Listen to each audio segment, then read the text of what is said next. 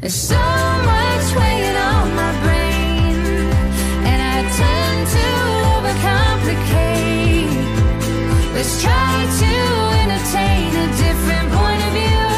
Wanna get back to the simple things with you.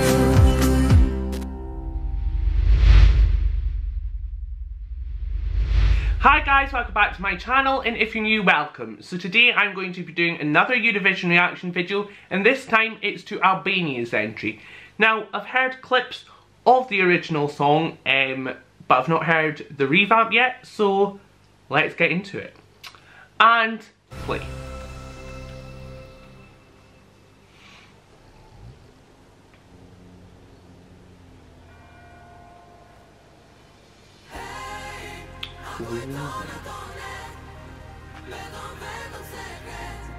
Love that opening.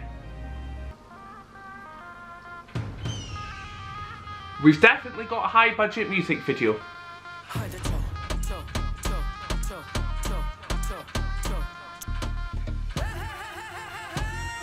And it definitely stands out. And her voice is great. There's not going to be any, if any, other female that sings that low this year. And it's building.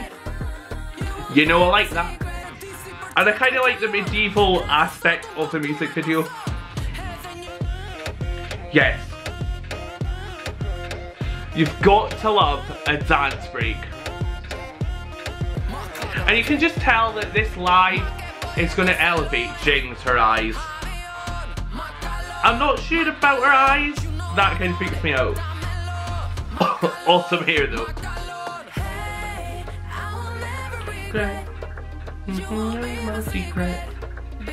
I just hope Albania isn't placed number 2 in the final, because it's going to qualify. Please don't put them number 2. And they always bring an ethnic sound. Jings. It's going to be a moment on stage. I just hope that they put as much budget behind the staging.